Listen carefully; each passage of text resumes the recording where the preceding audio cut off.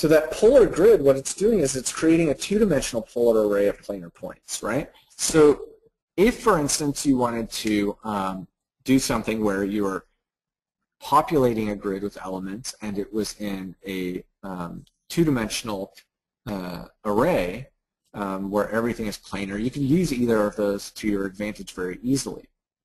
Now, to take a look at what the differences are between those in terms of how they might operate, we really need to actually fill them in with something, right? So that's that step 2 of the process, which is working with grids, creating grids, or rather referencing geometry, creating grids, and then ultimately paneling that grid with some design element.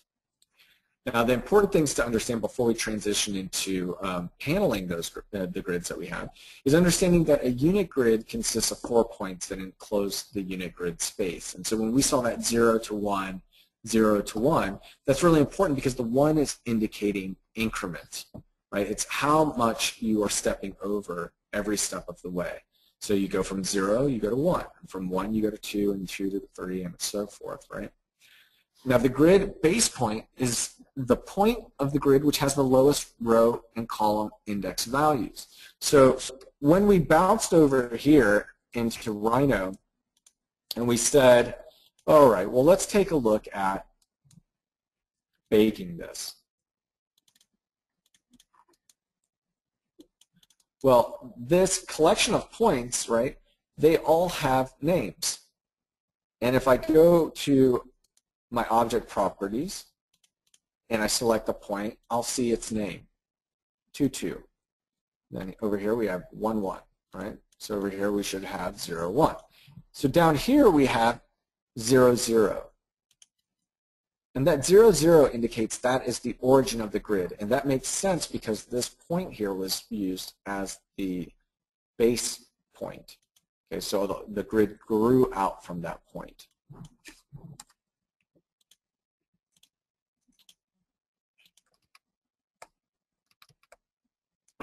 Now, each point object is named to reflect its location in the grid.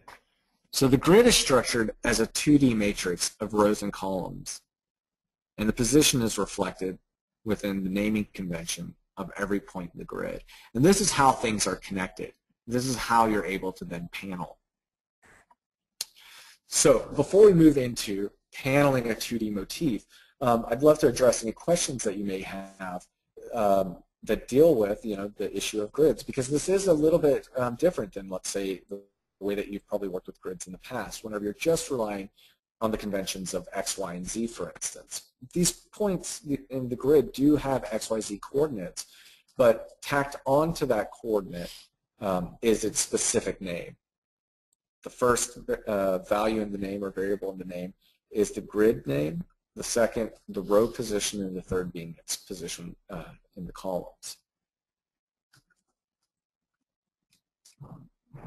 Yeah, so somebody asked, is there a way to display in Grasshopper the view of the names of these objects? So I was baking the grid and then looking at the grid name through object properties, but actually there is a way to do that. So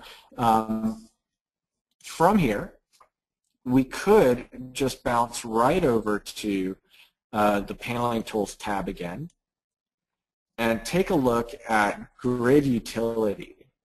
In Grid Utility, there is an object to extract the grid indices.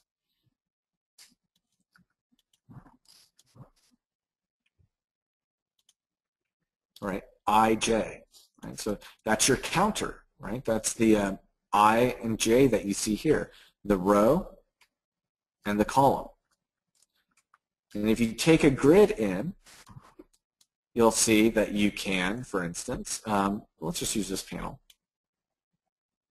see the current I value and J value, right, for each one of those points.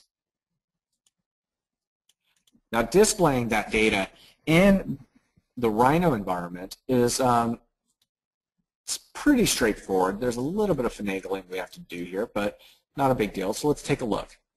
Under the Vector tab, there is the sub-tab point, And there is an object called text tag 3D. This object allows you to display data in the textual data in the viewport from wherever you want. So, for instance, if I wanted to take I and show I, and I want to put the current value of I at every point, I could do something like that. But I'm missing J, right? So I'm not telling the whole story here.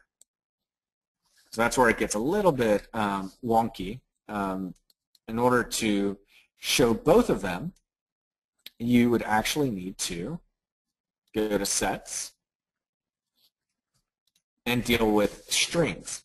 I and J is ultimately a string, right? And what we'd like to do is combine them. So you can see concatenate.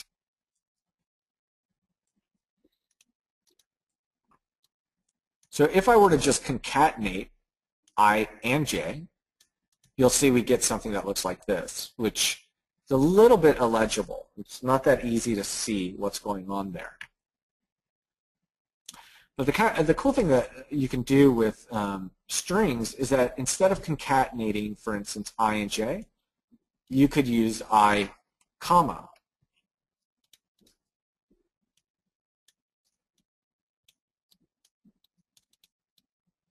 All right, so there's I, comma, for instance.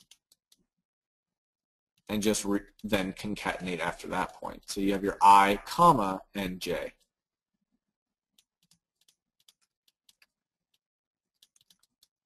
Now, luckily, there's this S value, which allows you to change the font size. So I'm just going to grab another number slider